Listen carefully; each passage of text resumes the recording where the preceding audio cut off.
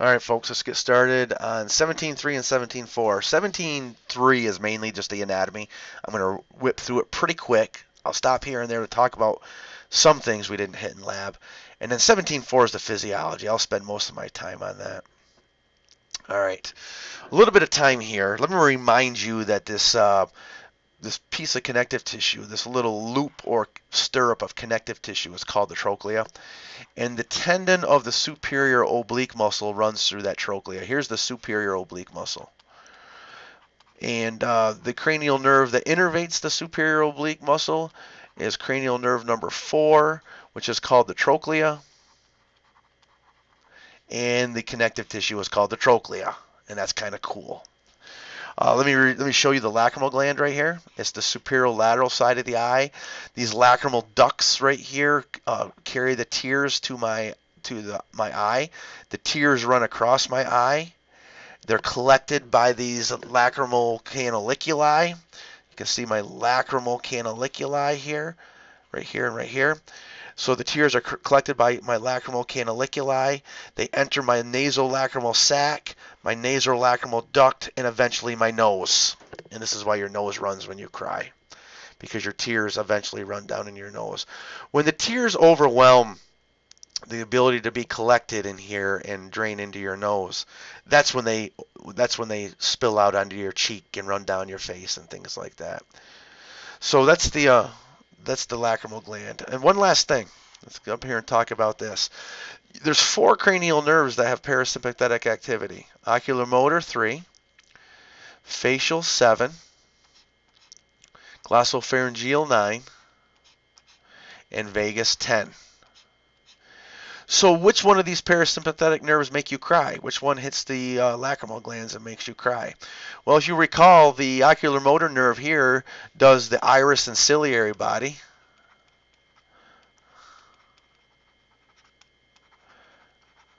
If you recall, the vagus nerve does the heart and lungs and viscera. If you recall, the glossopharyngeal nerve does the salivary glands.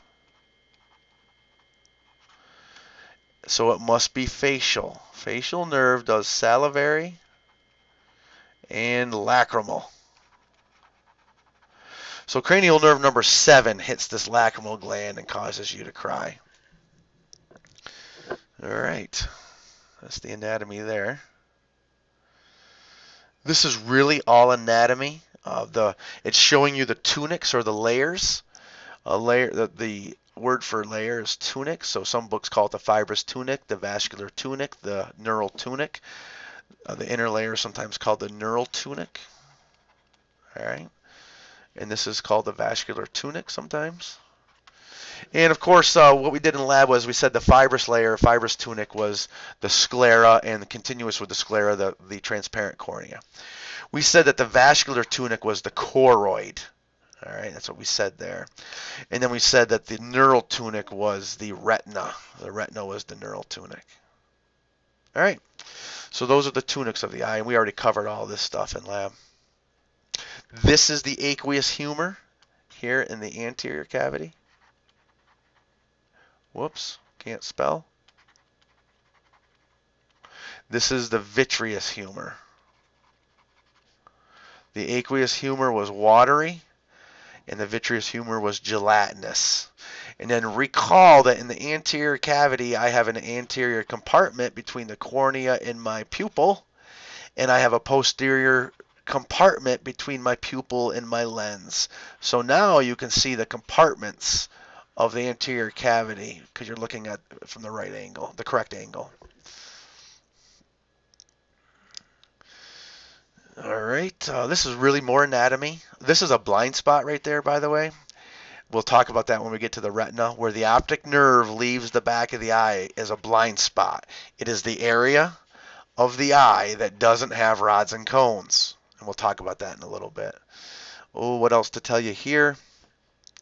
You do have conjunctiva that line the inside of your eyelid and line your eye, and the conjunctiva. Okay, it looks like the conjunctiva stops right there. There is conjunctiva that goes across your cornea. It's only a couple cells thick. So in other words, the ocular conjunctiva does cover your cornea, but it becomes thinner. Back in here, it's probably 10 cells thick, 10 layers thick, maybe, something like that. But the conjunctiva that covers your cornea is only a couple layers thick. So it does continue even though it looks like it stops. So that's conjunctiva, and of course you know conjunctivitis is inflammation of this layer. And that's about it. The rest is really anatomy. This is still anatomy. I do want to talk about this word right here, fovea. There is an area in the back of your retina which has the highest concentration of cones. Highest cone concentration. Brackets mean concentration. Highest cone concentration.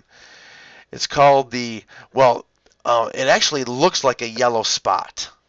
So we call it the macula lutea. Macula means spot and lutea means yellow. Within this macula lutea is the fovea centralis. And the fovea centralis, or just fovea, is the area of highest concentration of cones. It is the area of greatest visual acuity because your cones have great visual acuity. Your cones do. So this fovea centralis, or just fovea, is the area of highest visual acuity, or the highest concentration of cones. And the rest of this is really anatomy. I'm looking for something is there anything I didn't talk about? No, it looks good. Looks like we talked about all this stuff. All right. All right, your iris, you probably don't know this. Your iris is made of two muscles. You have your pupillary dilator muscles right here. They are radial muscles. They are running radially like this, like radial spokes. These are your pupillary dilators. They're also called radial muscles. When they contract, your pupil dilates. So your pupil looks like this when they contract. Your pupil's big and it dilates. And you also have these pupillary sphincter muscles, also called the constrictor muscles. These are circular muscles. All sphincter muscles are circular muscles. When these guys contract, your pupil constricts. The oculomotor nerve, cranial nerve number 3, is the one that innervates the iris. Oh, by the way, just so you know, the sympathetic nervous system also hits the iris. The sympathetic nervous system hits the pupillary dilator muscles sympathetically. And think about that. When you're running from the saber-toothed tiger, you want a large pupil so you can see the saber-toothed tiger coming from a long distance away. You want a lot of light entering your eye. The parasympathetic nervous system hits your pupillary sphincter muscle.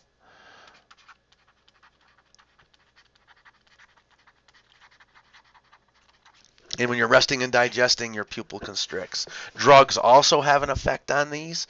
And as you can imagine, the sympathetic nervous system postganglionic fiber secretes norepinephrine or epinephrine, and it binds alpha or beta receptors. So drugs that bind alpha or beta receptors can affect my pupillary dilator muscles.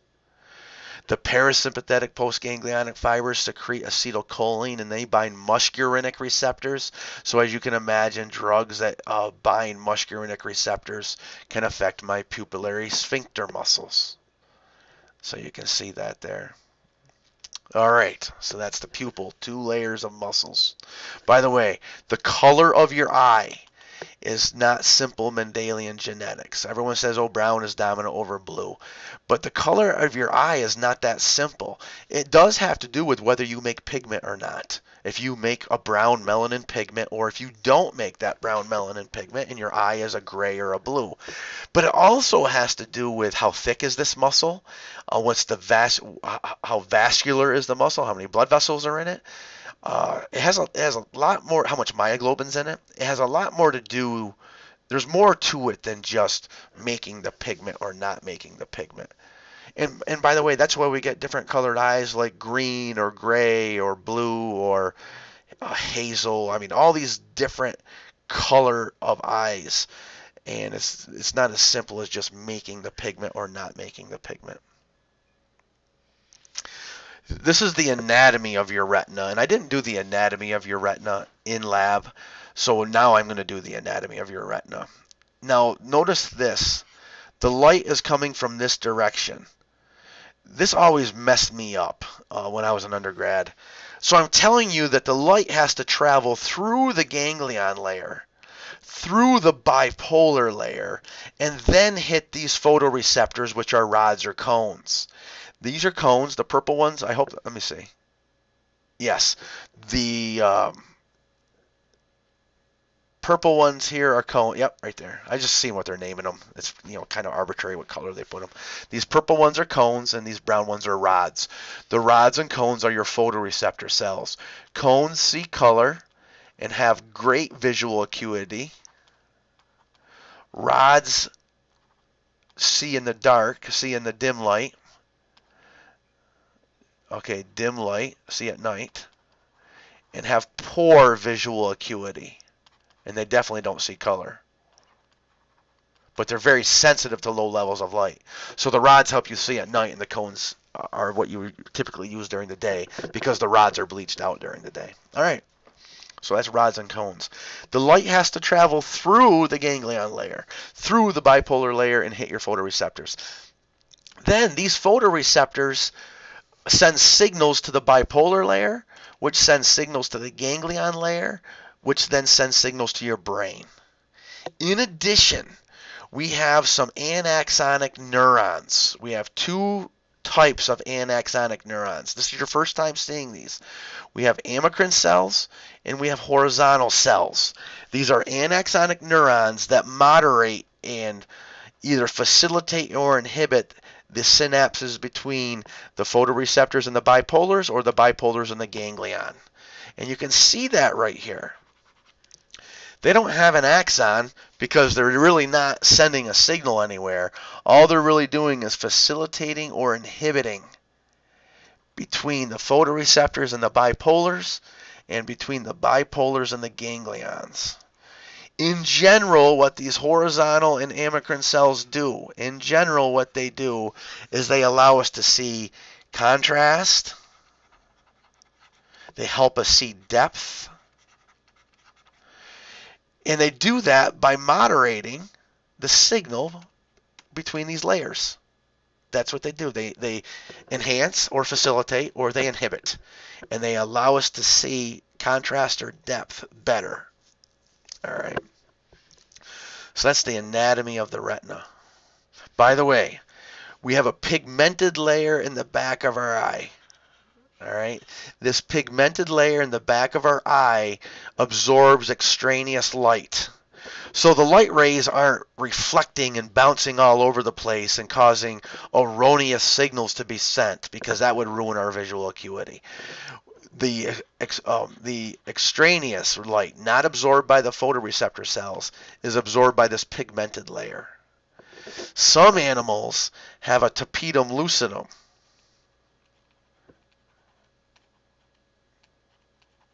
Whoops. Can't spell. Whoa. Tapetum lucidum. And it's not a pigmented layer, but it's a reflective layer that does allow the light to bounce around back there. And you're going to say, well, that ruins your visual acuity. It certainly does. However, the function of their tapetum lucidum is to see in the dark. They don't really care about visual acuity. They just care about seeing well in the dark to see if there's a big predator moving towards them. They might not be able to make out all the details of the big predator moving towards them, but they can see that big predator moving towards them, whereas humans don't have that night vision. We say we have night vision where our rods become sensitive to low levels of light, and that's true. But we certainly can't see in the dark like a cat or a cow or a deer or a dog. We don't have no ability to do that.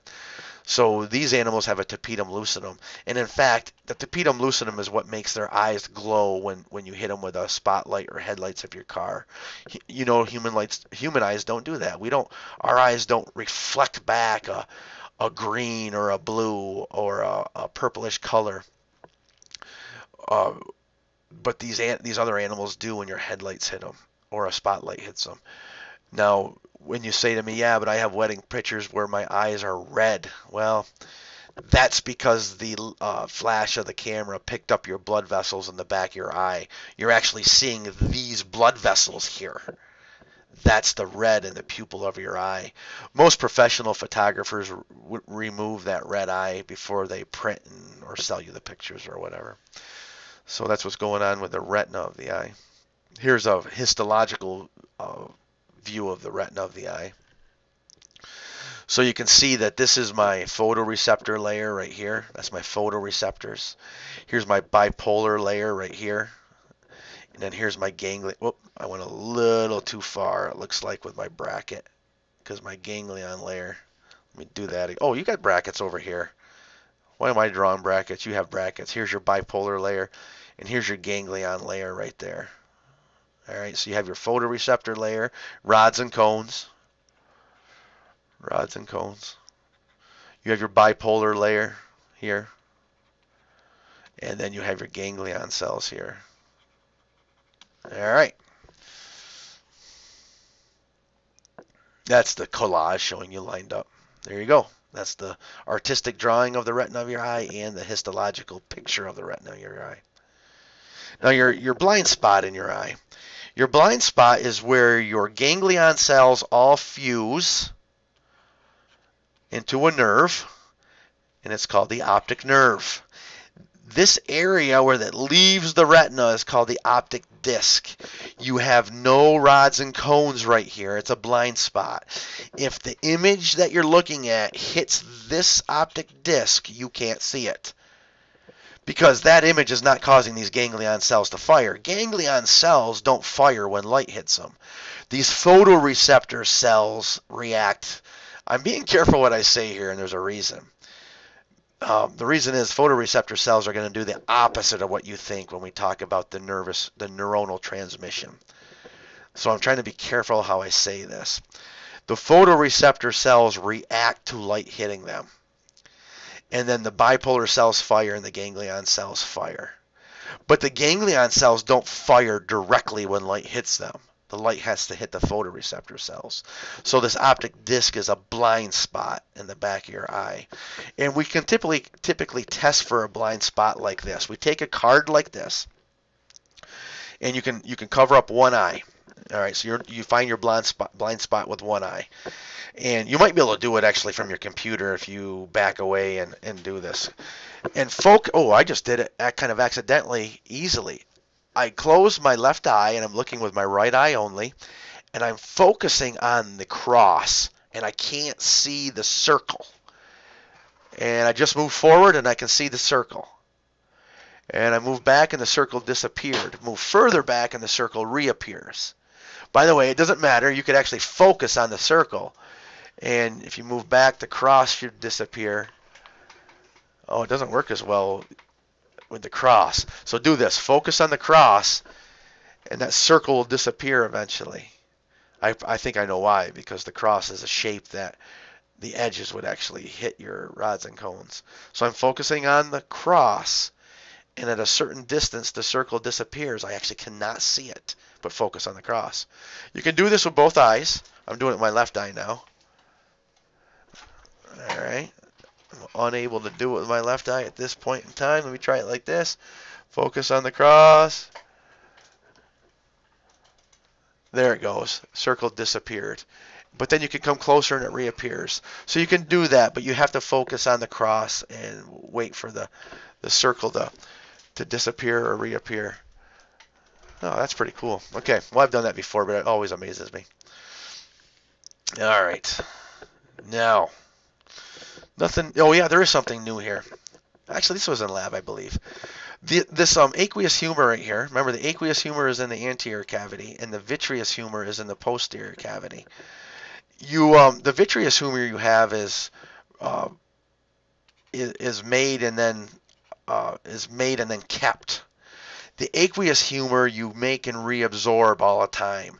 You make and reabsorb, and make more. Make and reabsorb. So the aqueous humor, I can't think of the word. Flows or circulates. Circulates. Flows not the right word. Circulates. The aqueous humor circulates. Well, how could that be? Well, how that is right here in the sclerovenous sinus Right here is the sclerovenous sinus, right here. The aqueous humor reabsorbs through that sclerovenous sinus. Well, what makes the aqueous humor? What makes the aqueous humor is the ciliary body. The ciliary body makes the aqueous humor. It comes up in front of the lens, through the pupil, fills the anterior compartment of my anterior cavity. By the way, after the ciliary body makes it, it fills the posterior compartment of my anterior cavity. So the aqueous humor fills both compartments of the anterior cavity, and then it's reabsorbed in my sclerovenous sinus, and my ciliary body makes more. So my ciliary body is always making this aqueous humor, and my sclerovenous sinus is always reabsorbing it. So I'm continuously making this aqueous humor. The vitreous humor is it's very gelatinous, and if you cut through the cow's eye, you saw that this was very gelatinous. You just make that, and you keep that. It doesn't circulate. You're not constantly making more and then reabsorbing it. So that's the aqueous humor.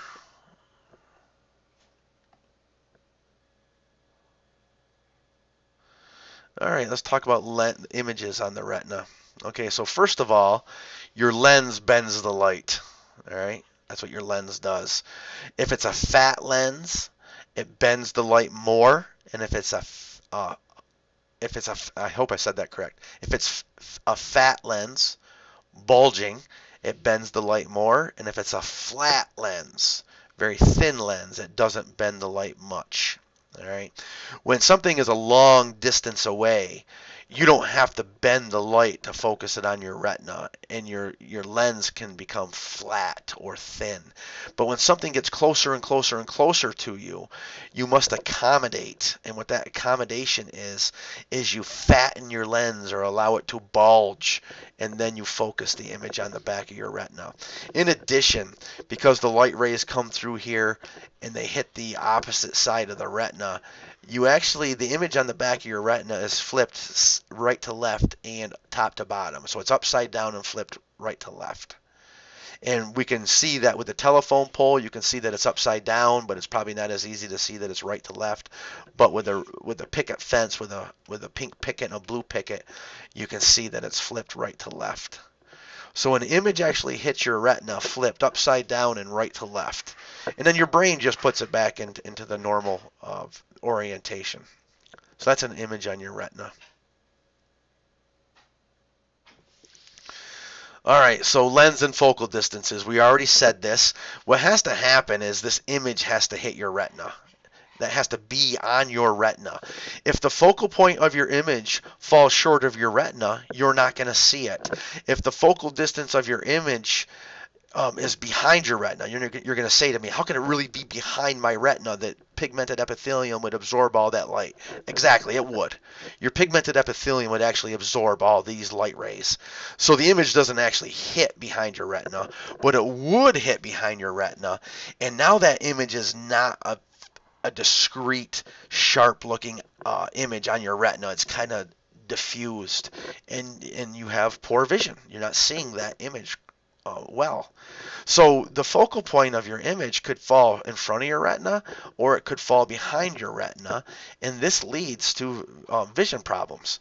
So what we want is the focal point of our image to fall right on our retina. Well, how do we do that? Our lens can change shape. We can flatten or fatten our lens to make the focal point of our image fall on our retina. When a light comes from a distant source, my lens has a short focal distance, and I don't have to fatten up my lens much. But as the image gets closer and closer and closer, my focal distance is further. So in order to keep it from falling behind my retina, I fatten my lens and I make my image fall on my retina. So that's what my lens does. It just flattens or fattens depending on where the image is. Okay, so again, you must know this. For close vision, I have a fat, round lens. For far vision, I have a flat, thin lens. All right? The ciliary muscles right here are the muscles that either flatten or fatten my lens. All right. Now, let me tell you something. Here's my ciliary muscles. All right. Here's my lens. Here's my ciliary muscles. Here's the suspensory ligaments.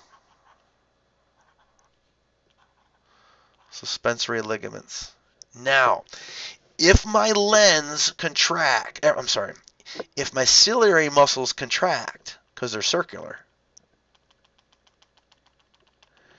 then my ligaments gain a lot of slack. And if my ligaments gain a lot of slack, my lens fattens up. So ciliary contraction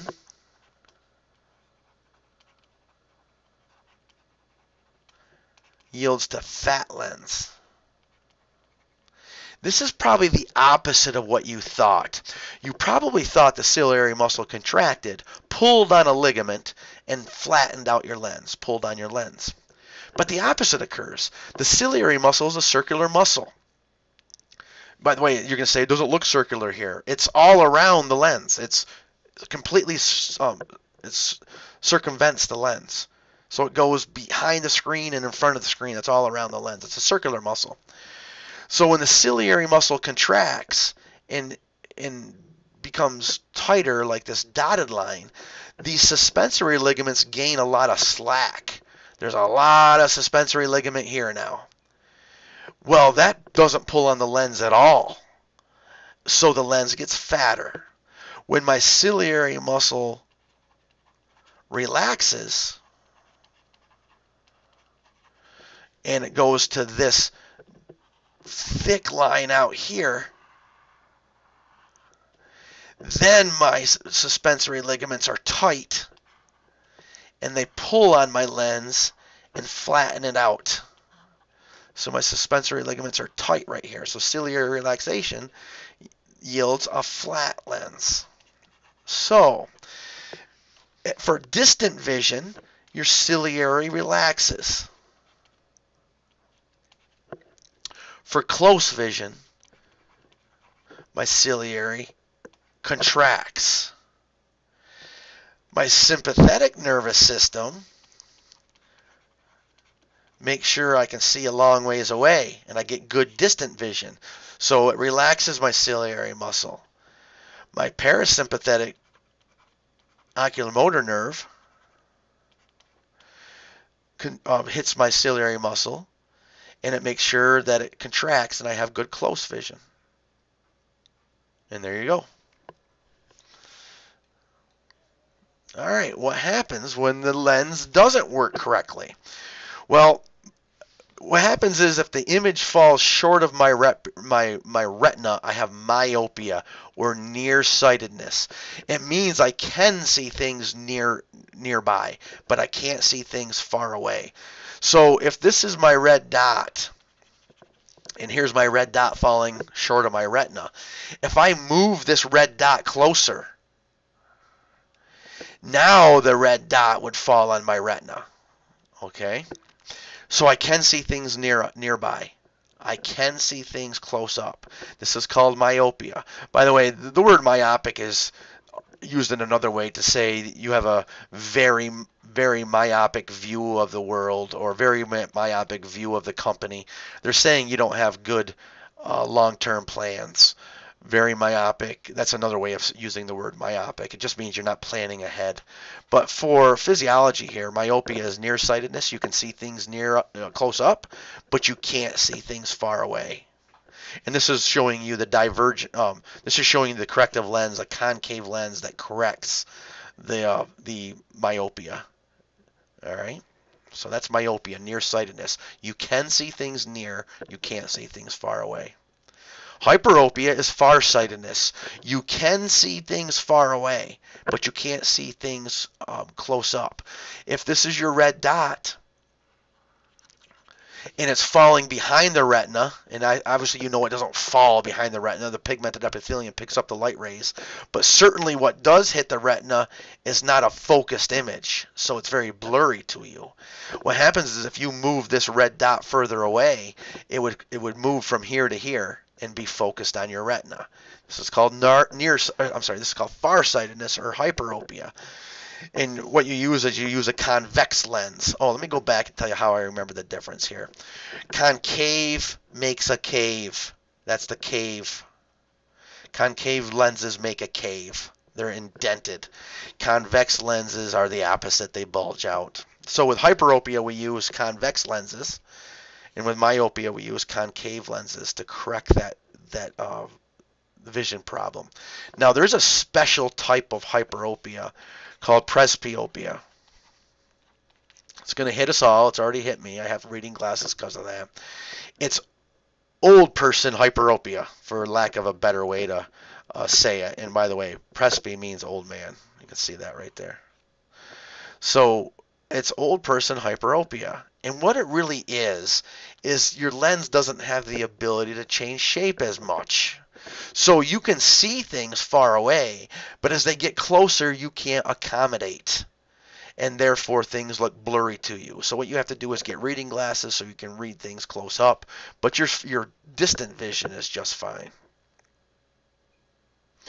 Now, what a camera does is a camera changes where the lens is. The camera actually moves the lens in and out. That's what a camera does. But what we do is we change the shape of the lens. So we're not like a camera in that way, although we're like a camera in the way that we have a lens just like a camera has a lens. Emmetropia means normal vision. I didn't point that out before, whereas myopia is nearsightedness and hyperopia is farsightedness and presbyopia is farsightedness due to age. All right. Now, let's keep going. Actually, you know what I'm going to do? I'm going to stop here, and I'm going to make just a 17-4 because I talked too much on the anatomy, more than I was going to. So I'm going to do a 17-4 and make a separate mini lecture.